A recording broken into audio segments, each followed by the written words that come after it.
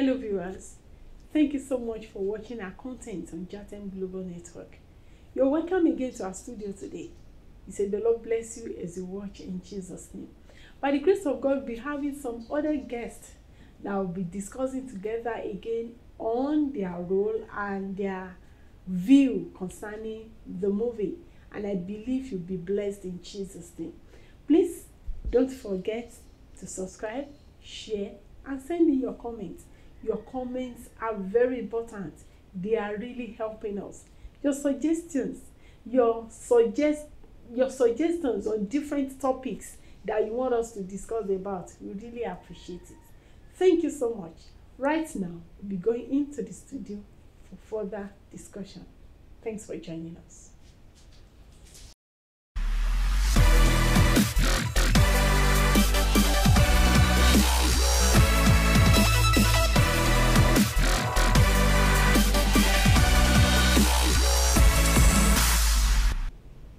You're welcome to our studio. Thanks for honoring our invitation. The Lord bless you. It's nice seeing you and it's nice meeting you.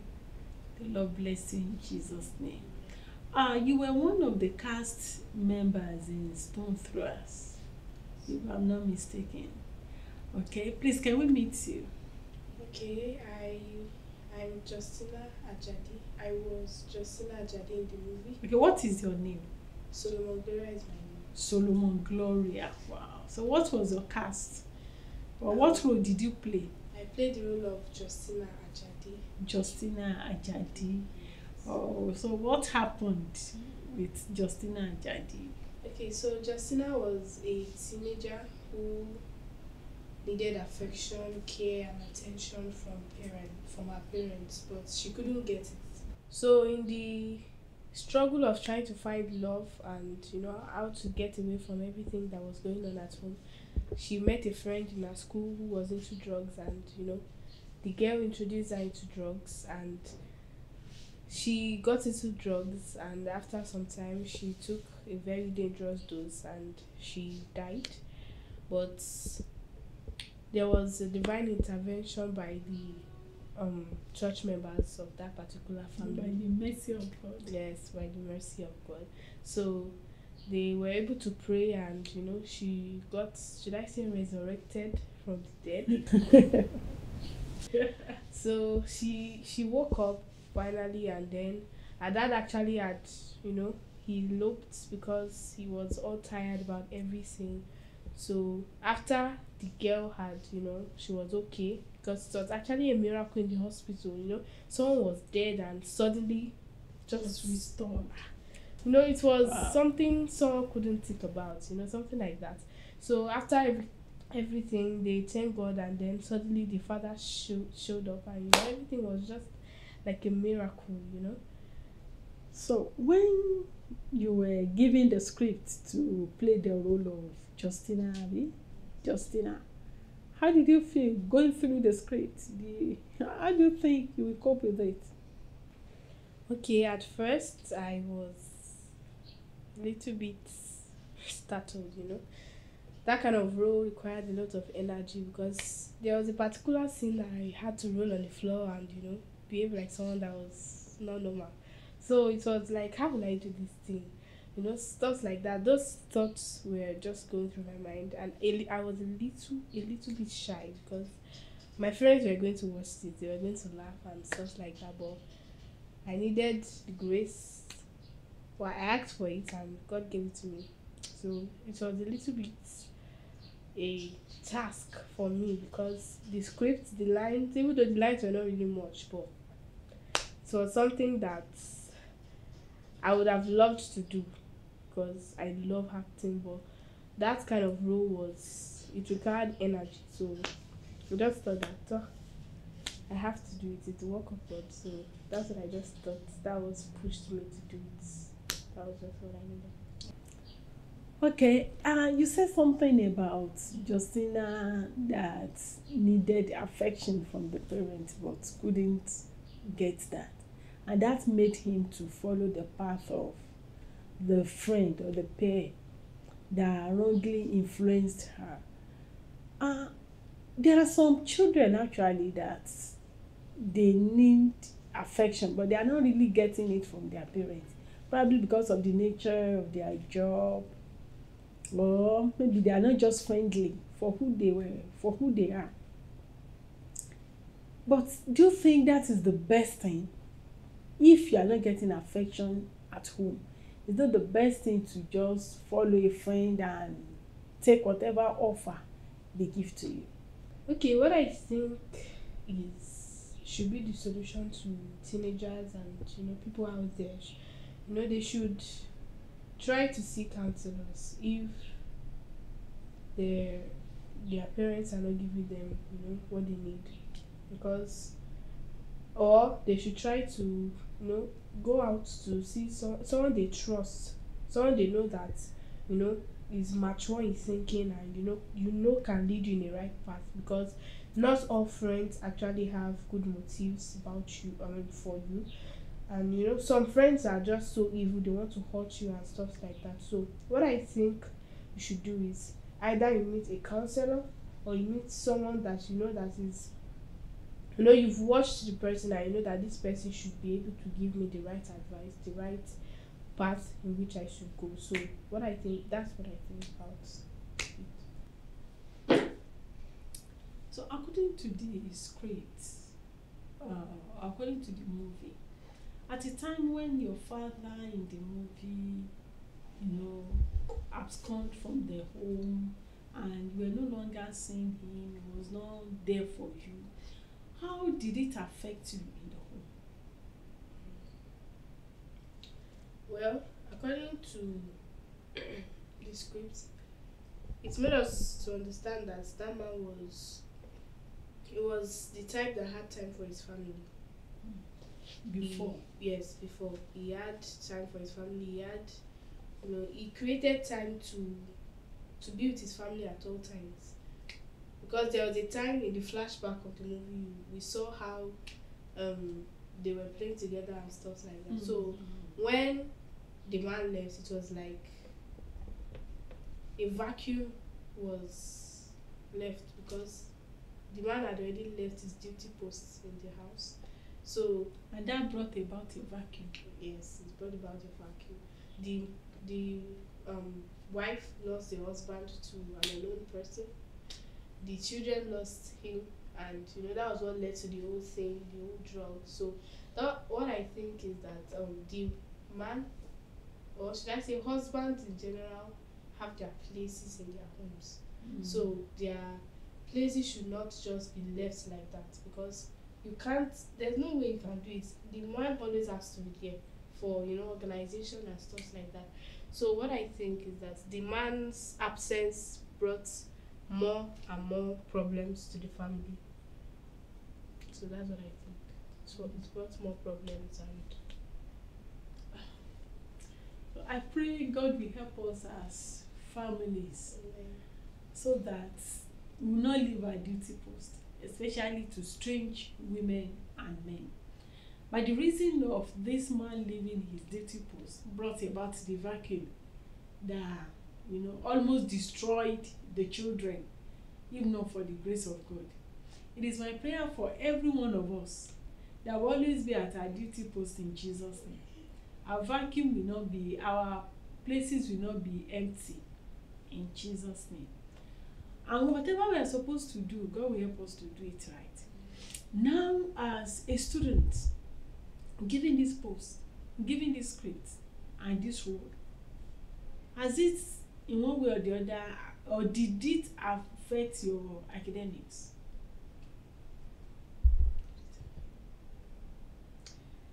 It didn't affect it, because the location was scheduled to a time when I had the time to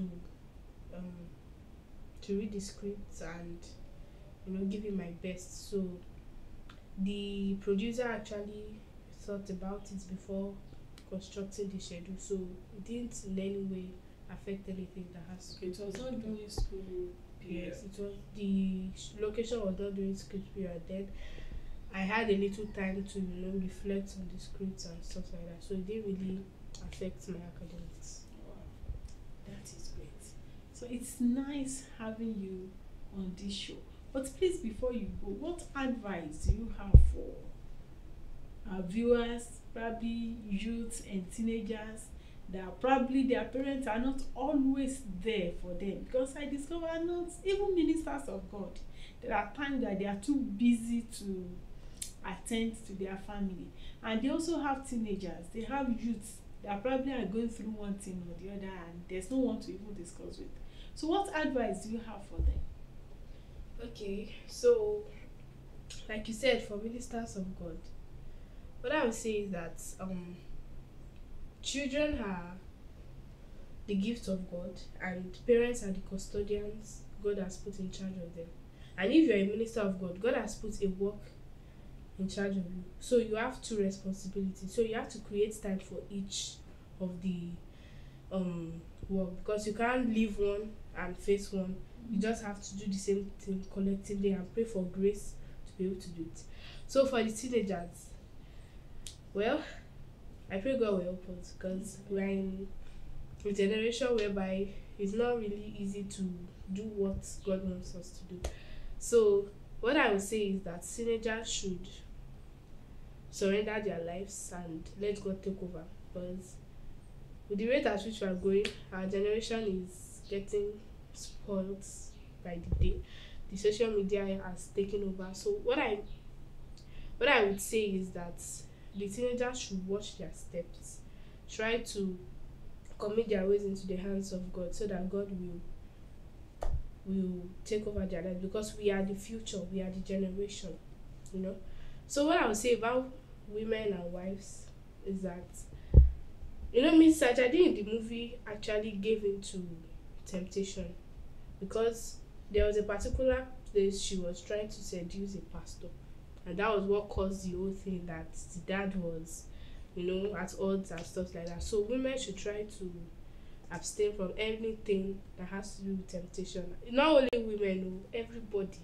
We should try to, you know, stay away from anything temptation. So I pray God will help all of us. We just have to stay with God and keep our gaze as God. I pray God will help us in Jesus' name. Thank you so much. Amen. So the Bible says we should flee from every appearance of evil. Just the appearance, not to walk, but we should flee, to fly.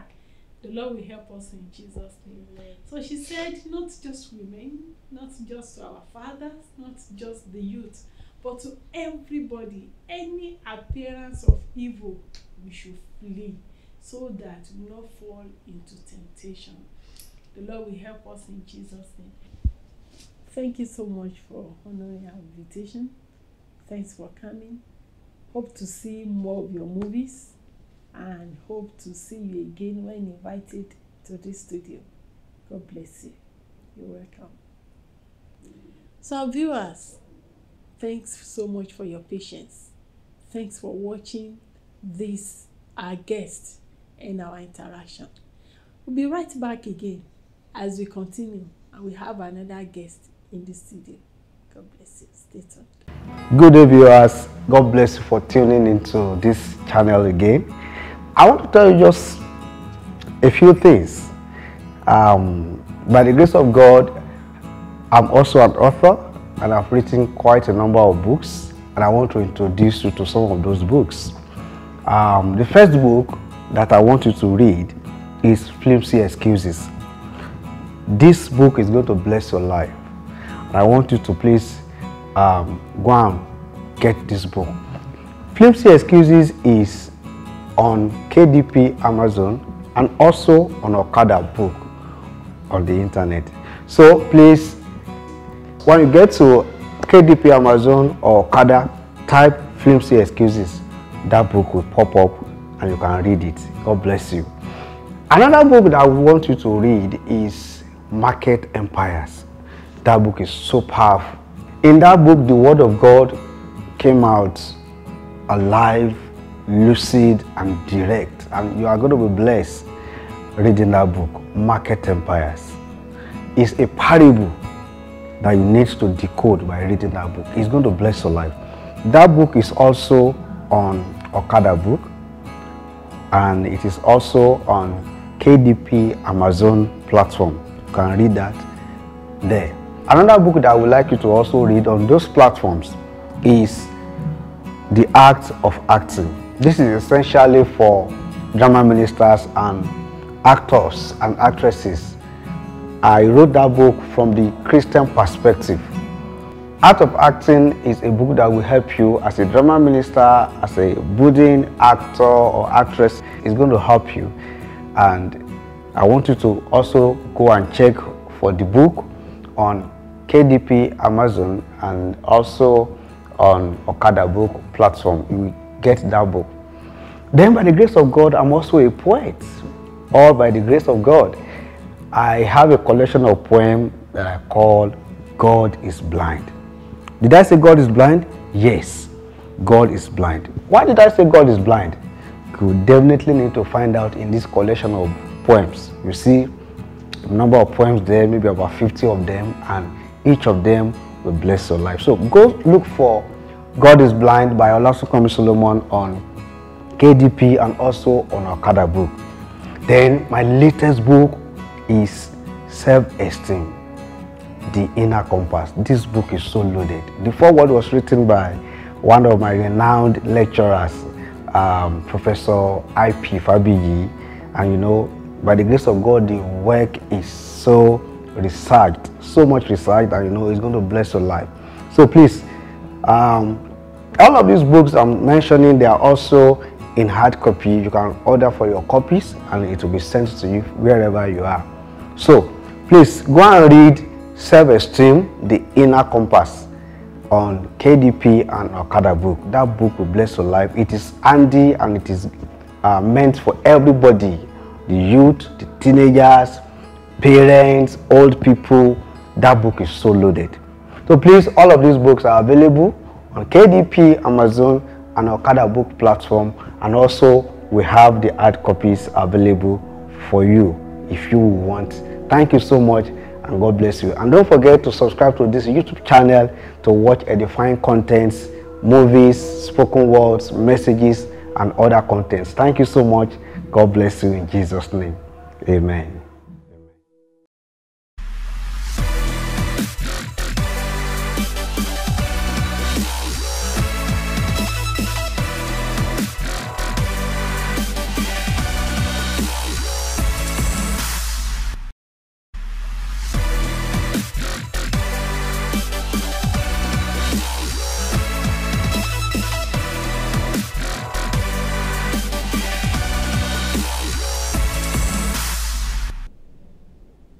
You're welcome to our studio. Thank you very much, It's ma'am. nice having you here. Thanks for honoring our invitation. Thank you very much. The Lord bless you in Jesus' name. Amen. Please, can we meet you? Okay. My names are Joshua Kolawole Adeshola. Joshua Kolawole Adeshola. Adeshola. You were one of the cast in Stone Flowers. Yes. What was your role? I played the role of Toby. Toby. So what did Toby do in Stone Flowers? Well, from season 1, we saw that he wasn't supposed to be the choir, the music director in the church. So, but because of the scandal between the former music director and a choir member in the church, so one way or the other, his dad used the influence to make him the music director. And we discovered that he also had his own flaws in the movie too. That is, in season 1, he had sexual intimacy with some of the choir members. Particularly, he even raped one of them. I think he raped Damilola. Fast forward to season 2, he made restitution, and we saw that God forgave him. In the movie, he was restored. But there are some scars that will not. Yeah, not feel totally. So even in season 3, he had to make restitution. He had to make restitution again to Damilola in season 3. And we saw that even after, with everything that he did, after God had forgiven him and restored him, we discovered that he also he began to do really good in the choir. He did well in the choir. If you watch season 3, you will discover that they had so many musical outreaches in the movie. Thank you very much. Please, I want to ask this. You know, something happened between Israel and Faith, if I'm not mistaken. That has to do with premarital sex, which led to pregnancy. Now, you know, these days we discovered that some people, it is only when they are pregnant that they confess their sin in the church. And even some people try to cover up this pregnancy by committing abortion, probably because of what people will say. I know it happened also in that movie that even the church where, you know, the church was the greatest enemy in the movie to these people, I mean Israel and Faith. Now, to you as a brother in the church, what do you think the church, not just the pastor, as in brethren generally, supposed to do in the case of Israel and Faith, if there's a situation like that? Well, we are all from different denominations, and every church, every religious institution have their own way of correction. And the Bible asks us to also correct in love. Correction with love. Well, according to the movie in season 1, I think one thing the church did that wasn't too good was the politics that was played over the issue.